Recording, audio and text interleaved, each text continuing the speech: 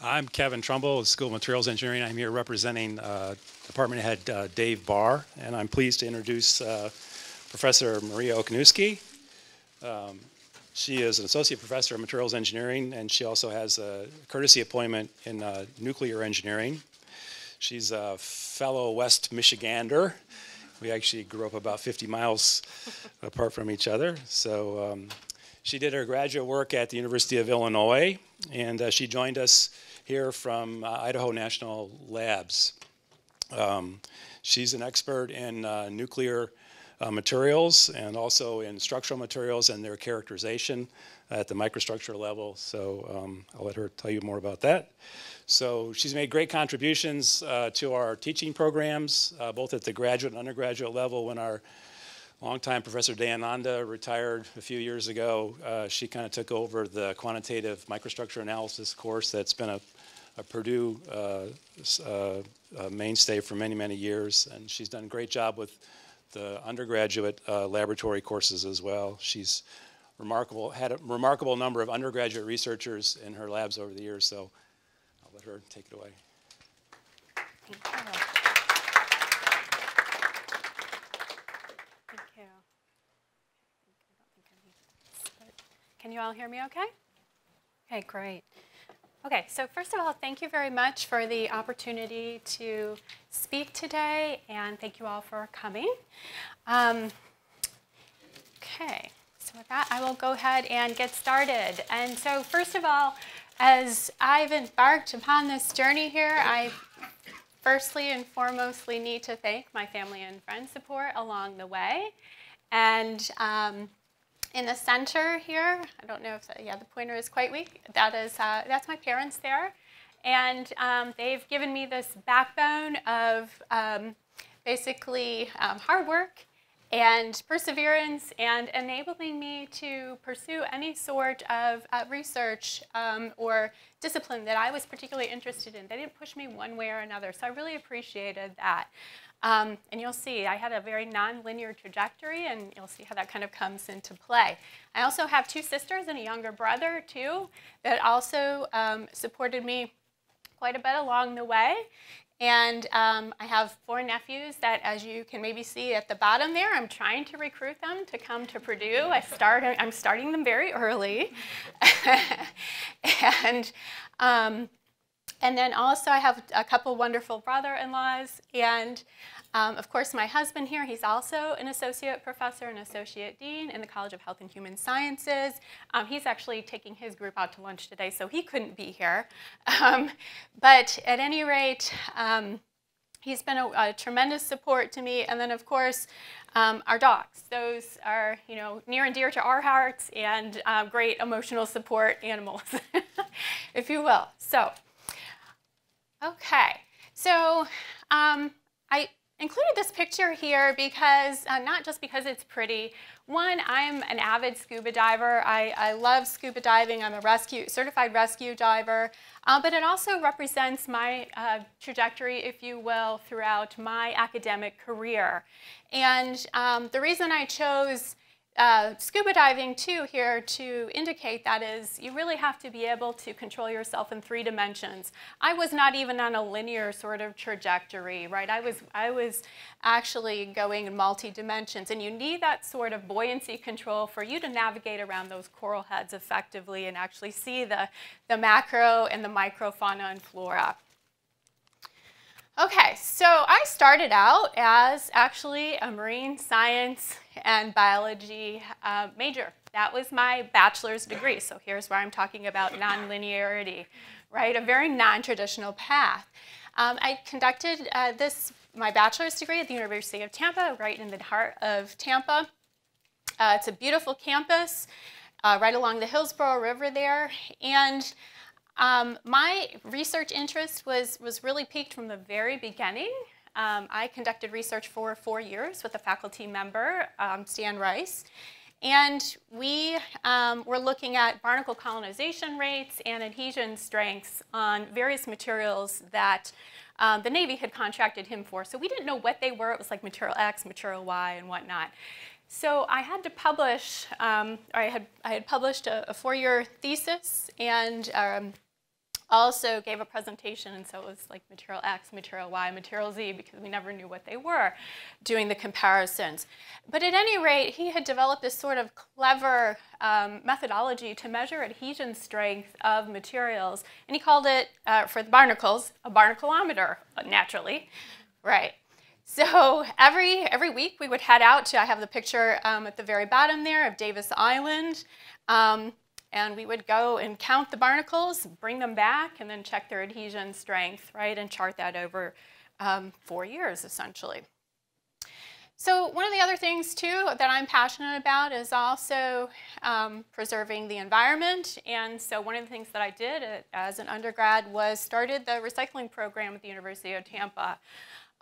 So that's me down there, and yeah, that's black and white. I guess that's what it looks like after you get the scanned in version. They did have color photos then. So, but yeah, I actually dug this out last night. So, but at any rate, we actually had the president of the university out there helping paint some of these bins that we were doing our paper recycling in. So it was a great effort across the university.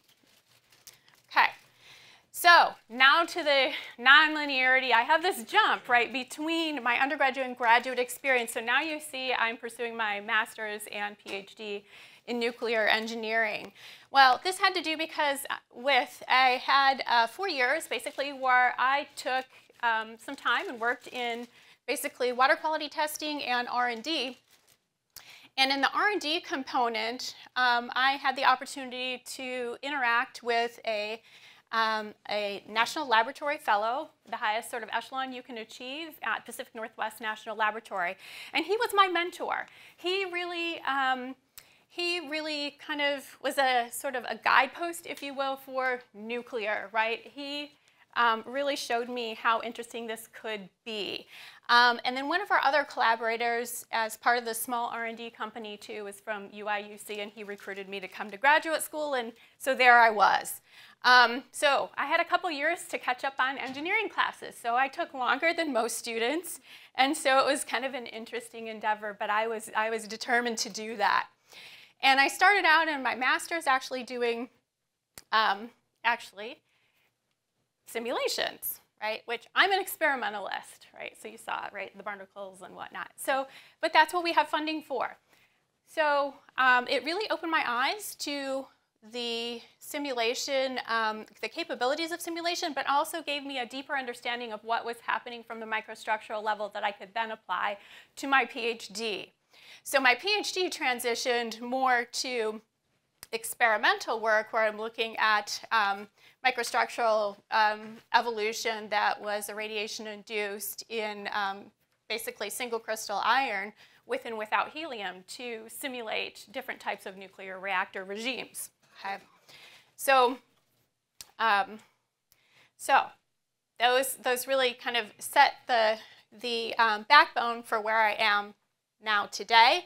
And I also wanted to thank a number of different collaborators from Los Alamos, Oregon, SCKC, and Washington State, and also I was a charter member of the World Nuclear University too. So I traveled actually all over the world to conduct experiments at those entities. Okay. So, so that took me to Idaho National Lab, which is the United States' only fully funded DOE any nuclear energy laboratory. And I became directly as a staff member. I was not a postdoc. I was directly hired as a staff member because I came in with previous existing experience too. And they really gave me a lot of freedom, allowed me to expand upon my interest in different realms. But because they were a nuclear laboratory, they had a lot of fuel-based research. So then I started turning my attention more to fuel-based research as opposed to structural and some of the waste materials that I was looking at in my master's and my PhD. So I worked on understanding connections between microstructure, nuclear materials, and fuels and their mechanical properties. So this is an example of just optimizing some mechanical properties in a triso surrogate fuel. This is an example of looking at different types of fabrication methodologies and optimizing residual stress in uranium molybdenum fuel. And one of the things that's really advantageous about being at Idaho National Lab is you can see in the top left-hand corner there, that's the advanced test reactor looking down into the core. So you see that Cherenkov radiation there. So it is the most, or is the largest reactor that we can use to test materials in the United States. And so that opened a lot of capabilities for me to propose different types of experiments too that were not available before. And by the way, these are extremely expensive, so you need the sort of support, right, at these national labs. They also have amazing fuel handling facilities because this stuff comes out of the reactor and it is hot. Right? I can't just reach over and touch it. Not physically hot, but radioactively hot. So we need to work in these sorts of hot cells that are shown here. That's pretty unique to Idaho National Lab too. And then finally, there was nuclearization of some of the different types of techniques, meaning they were shielded. For instance, we could use electron microscopes or focused ion beam combined with an SEM to enable us to pull out some really, really small specimens that we could then take to some of the user facilities. Now they weren't as hot, right? They were below the thresholds that needed to be accommodated within the particular user facilities, for instance, at Brookhaven, at the Advanced Photon Source at Argonne. Okay.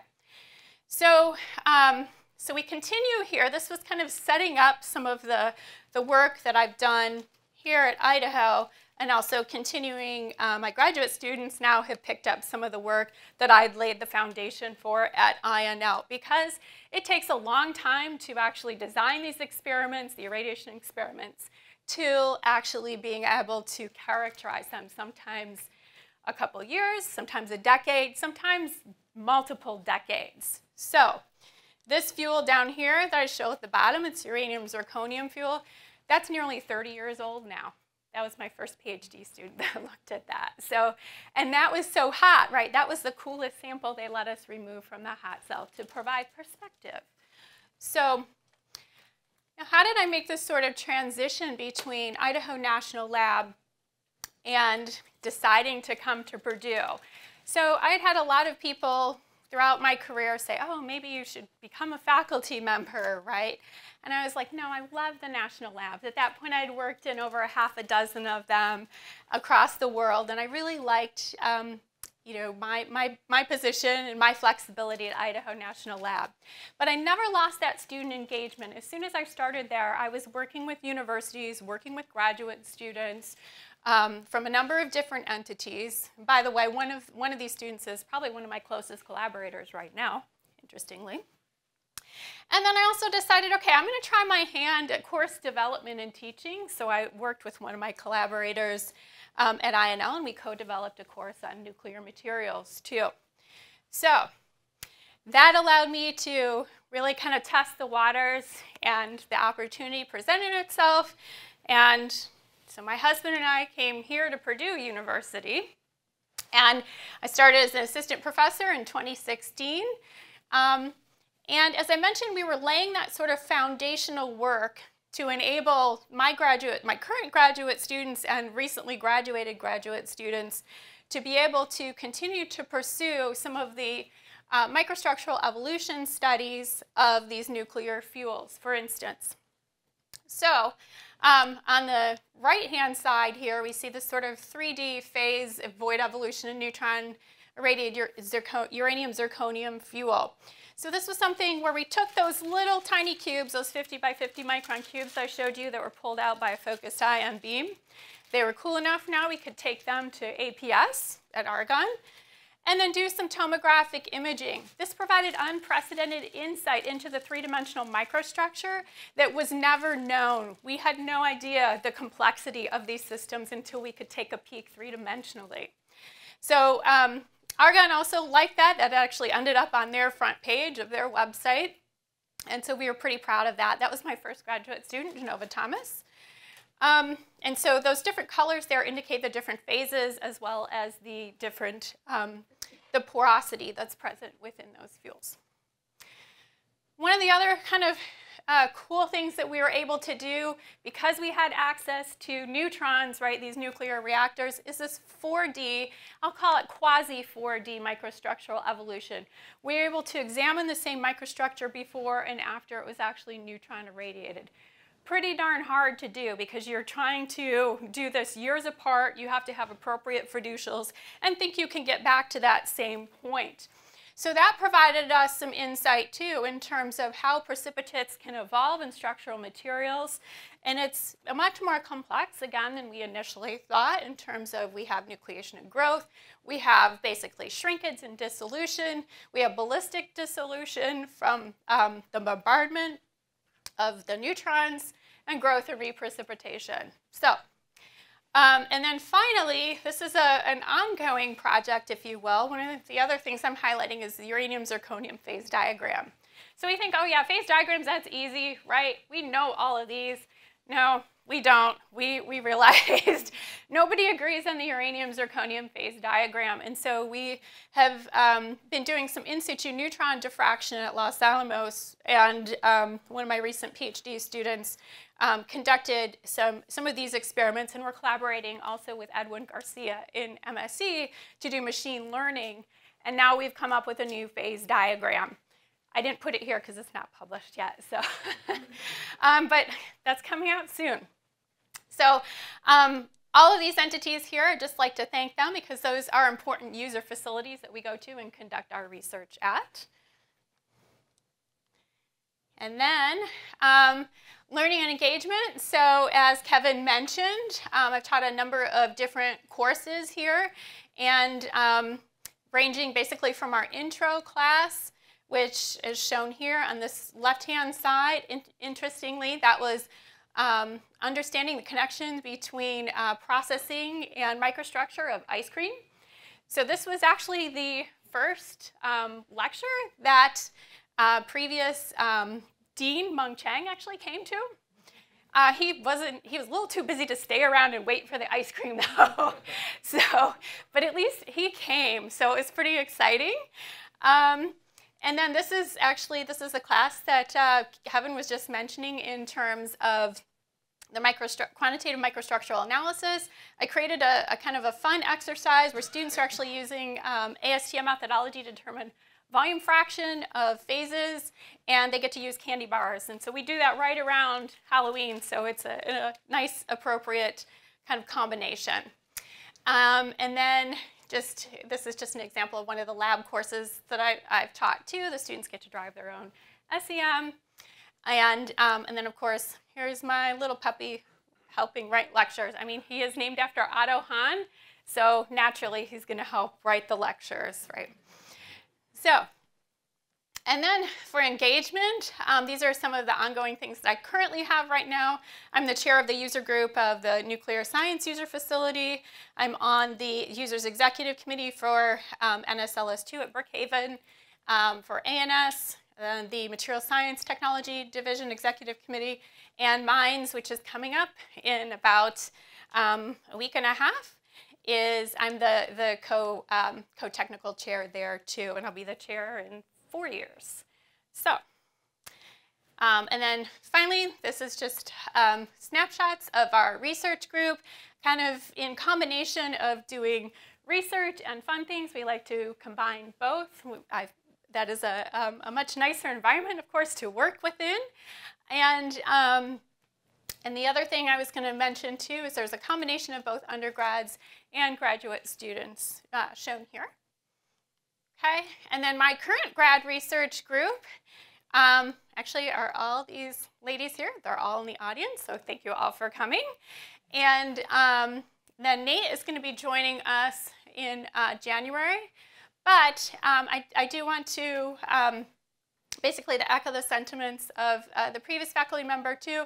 The graduate students and the undergraduates are the ones that do all the work. So thank you all for your hard work. Thank you to those that have already graduated and moved on to other jobs. So, and as you can see, many of them are fellows, various types of fellows, Fulbright, UNLP, NSF, for instance, and have won some other accolades as well. So they're very successful.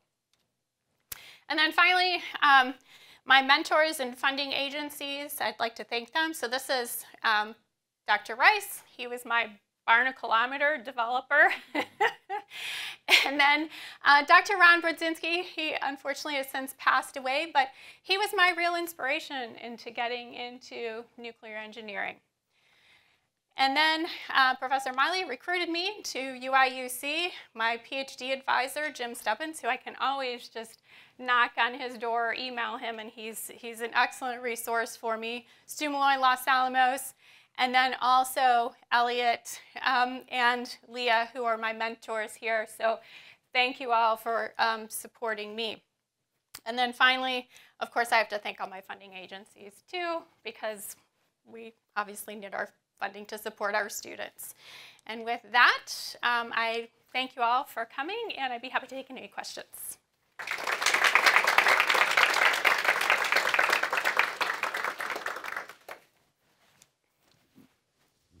Still on? Any questions? I have two questions. Okay. The first one is, so from like marine biology type of major into nuclear engineering, the backgrounds are very different. What is the hardest thing you faced to go through the transition successfully? Right. I think the hardest thing was, I mentioned I spent 4 years, right, out of, academia, and getting back into the rigorous study regime was probably the most difficult aspect. My math was very strong, but it still took a little bit of time to basically transition back in. So yeah, it was just readapting and rebalancing my life. So yeah. Sure. Yeah, the next question is a more technical side. How do you keep the ice cream microstructure stable when you're under the microscope? How do you keep it stable? It takes time to see it, right? So this one, they cheated. Basically, they had used liquid nitrogen too, right, to cool the system. So I think you could see the dewar that was like sitting on the floor. I don't think I cropped that part out. So yeah. Thank you. Yeah, thank you.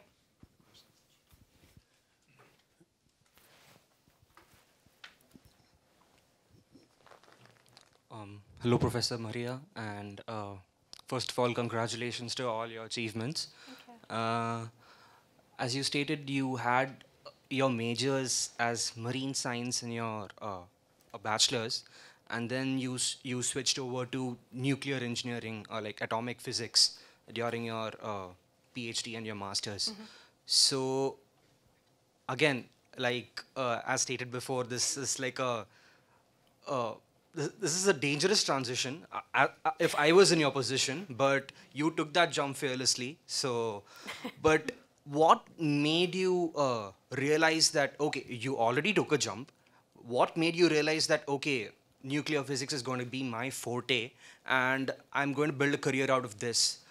I mean, what prompted you not to take another jump is my question. Like, why did you stick on to nuclear physics? Okay, this is going to be my main domain from now onwards.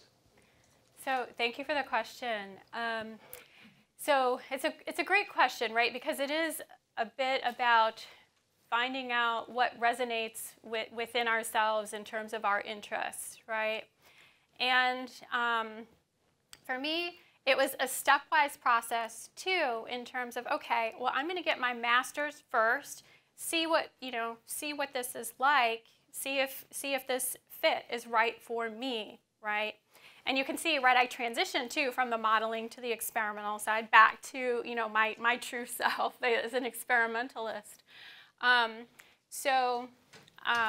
like I said, I just kind of took it in a stepwise process. And by the way, for nuclear engineering, we had to complete a master's and then a PhD. There was no fast track to a PhD either. So it also gives people the opportunity to develop, their skills and their interests too. So, yeah.